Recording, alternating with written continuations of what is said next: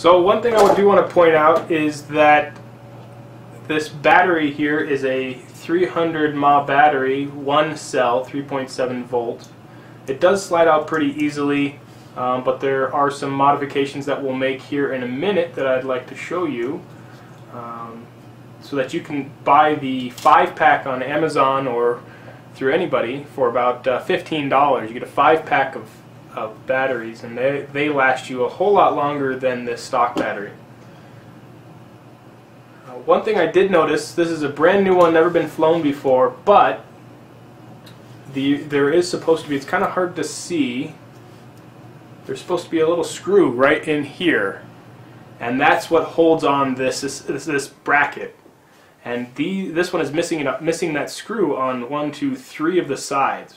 So this one has the screw and it's not going to move, but this one here, you can see, can slide up the motor because it's not screwed in. So I'll have to find some really tiny screws to put in there just so that we can make sure that these things don't come off. They are pretty snug to begin with, but they can move on you, as you can see here. So they can move on you without that screw in there. So we'll find some small screws. What I want to do is I want to show you what kind of modification I want to make to this, so that way it's easier to get.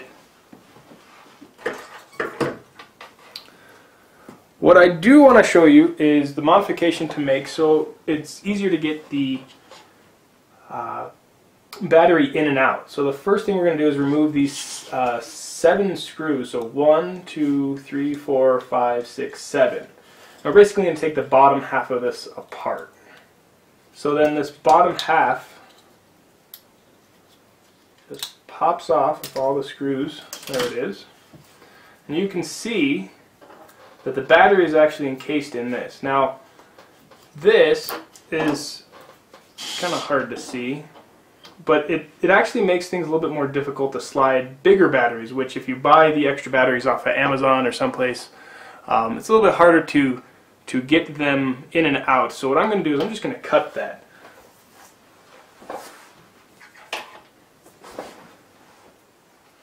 So just take an X-Acto blade and just cut right along here. I find that this does not hinder any support. The only thing it does is makes it a little bit more difficult to get the batteries in and out. As these normally are bent a little bit, it's kind of hard to see here, but they are bent a little bit inward to hold pressure against the battery. But we're going to be putting in bigger batteries. Slightly bigger batteries that you get for a 5-pack for about $15 with a 5-way charger. Super excited about that because that way you can charge all 5 batteries at once without having to wait 45 minutes a battery to then play for 6-7 minutes. So now that we've made this battery modification, there's only one more thing that I want to do. Just to take some regular Scotch tape, and I'm actually going to place it over this circuit board. Just like that. Doesn't have to stick super well, but what I do want to do is make sure that this helps it slide. So when you put this back together and you've got your battery here, you can see that it will slide on the circuit board even if it's a little tight, a little snug. I noticed that the Amazon batteries are slightly bigger, so they are pretty snug in here. So they slide on there a little bit better, and they don't cause any sort of rippages. The other thing I noticed is that right here, I get a little bit better light, it's kind of hard to see, but right here we have the black wire coming out, not through this middle channel. This middle channel looks like it's intended, right here, like it's intended to have the wires come through there. And that's really useful because if you're trying to slide a battery in and out constantly, you want the wires to be out of the way, otherwise you're constantly pinching the wires and squeezing them and you could cause damage. So the one thing I'm going to do, let me take off this tape really quick,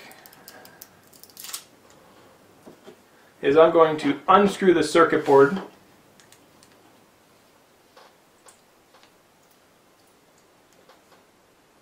And it's just one screw, I believe.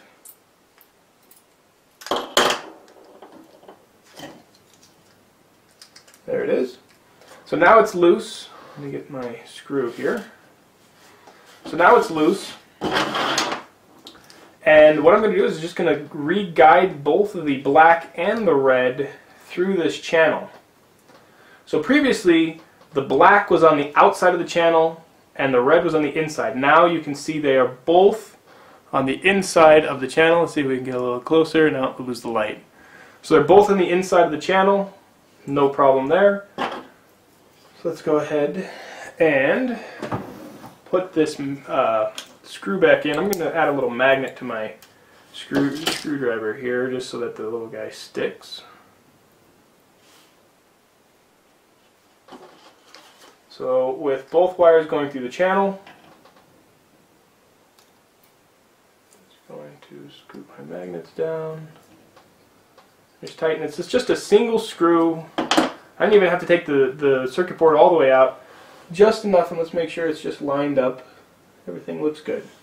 One more other modification that I'm going to do is, because I am going to be sliding in batteries constantly, is I'm going to take this channel, I'm going to extend it into the body a little bit. I'm just going to cut the body probably about 1/8 of an inch or so, just to create more of a channel to get these wires out of the way. So I'm just cutting right into the body, right here, and I'm going to just make a little divot into the body. It doesn't have to be super pretty.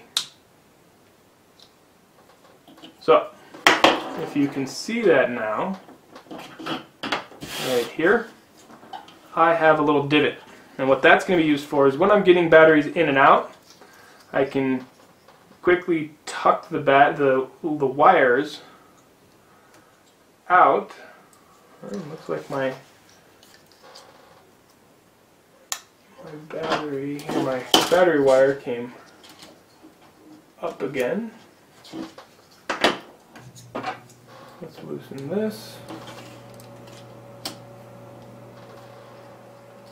Really got to make sure you get these battery wires in the channel before tightening down. That was my mistake. There we go. Now they're both in the channel.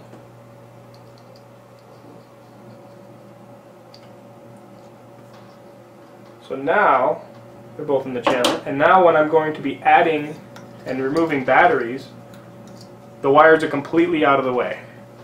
Let's see if we can zoom in a little bit here.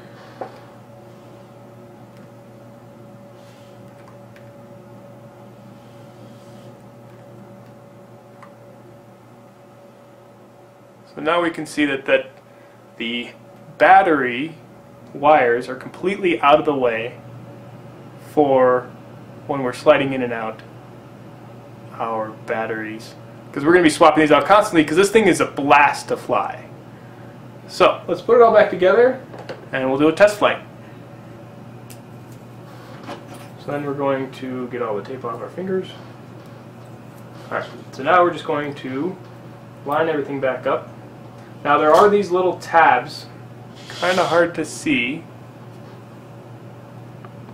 Make sure everybody can see these little tiny tabs right here. And I just want to make sure you don't do any damage to line them up when you put this back on. It will kind of pop into place a little bit. Make sure you don't pinch any wires. There are wires, 2 wires from each motor coming down. Alright. Sounds good. So now we're going to just put the screws back in. Alright, so now we've made our modifications. Gotten the wires out of the way. I'm sure everybody can see that. Get them out of the way. Now sliding in and out of your battery is a little bit easier. Just slide it all the way in. You're ready to go.